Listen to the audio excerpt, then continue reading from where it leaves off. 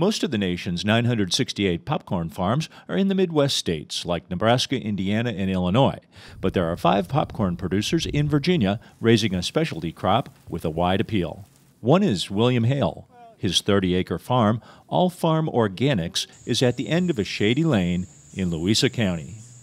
There are, I think, 7 different distinct types of maize, which is the American corn, which was developed originally, is a relatively new crop of maybe 7,000 years or so, was not found anywhere except North and South America. It originated in Central America.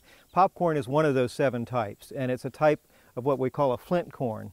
And what makes it unique is that it has a highly elastic, very strong seed coating, which when it has the proper moisture inside the seed, and heat is applied, will expand to a great pressure before it finally releases, and that causes the popping. Hale says popcorn grows well in Virginia. Other than fighting raccoons for his crop, his biggest challenge is preventing cross-pollination. Growing sweet corn or any other corn variety too close by will lead to contamination of his crop, ruining the popping quality of the corn. So he keeps his popcorn patch well away from the other cornfields with a buffer zone of trees and distance.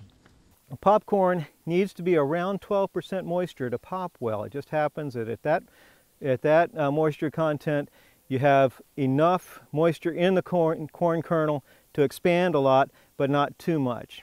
And to get that moisture content of 12%, it's very difficult to test it.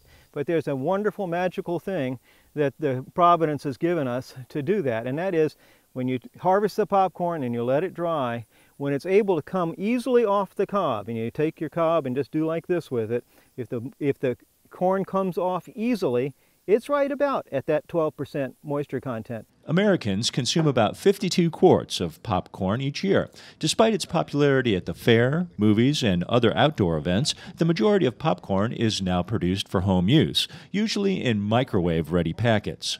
Hale's corn is usually popped the old-fashioned way. Hale says popcorn is easy to harvest and easy to process. He's an organic grower producing a specialty crop, so it's important to him that popcorn plants respond well to organic fertilizers and all the weeding he needs to do.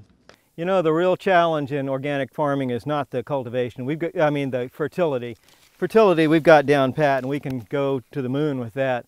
But the real challenge is weed control. And you get your land real good and fertile, you're going to have a heck of a time fighting the weeds. I asked a weed scientist once, how much mulch does it take to keep down morning glories in corn? He said, they found that morning glories can go through at least 5 feet of mulch. But, you know, we're going back to times where, like in the 1950s and even into the 60s, where we had some pretty sophisticated weed fighting equipment and techniques, and we're coming back to that again. Like many farmers, Hale is a big fan of cover crops and building up the soil. For instance, his composting operation is 5 acres, large enough that it's another side business. But his passion for raising popcorn is what puts smiles on the faces of his customers. In Louisa County, this is Dave Miller.